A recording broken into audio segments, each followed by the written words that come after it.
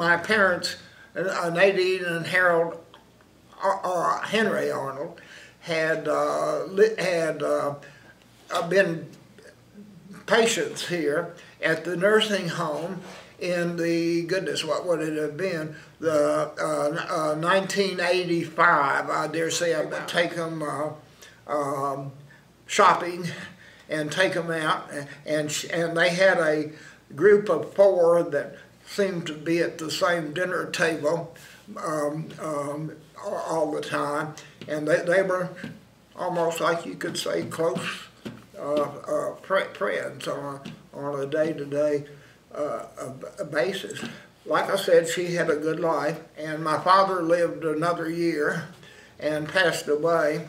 At that point, my mother did move into the nursing home, and she'd been there for at least about 5 years before she passed away. But among other things, at that time she had a good, happy life there. But way back there in the 1970s, the family friend, really a long-term family friend, and later my brother's mother-in-law, Ann Kaiser, lived here in the apartments at Chandler for, goodness, and she died at 105 in 2003, I think it was.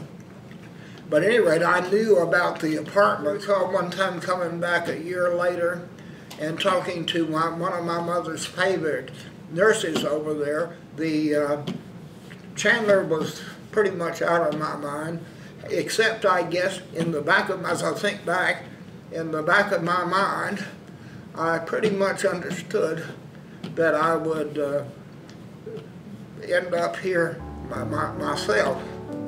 And the time went on, and I seemed to live a lot longer than some of my earlier doctors had predicted.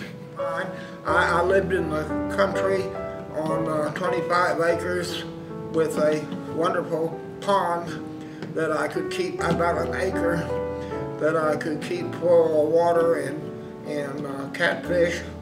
I traveled, but to mostly the United States and Canada. Let's face it, I lived alone out there, and it would have, it's unlikely that if I was really sick, I'd been up the creek, so to speak.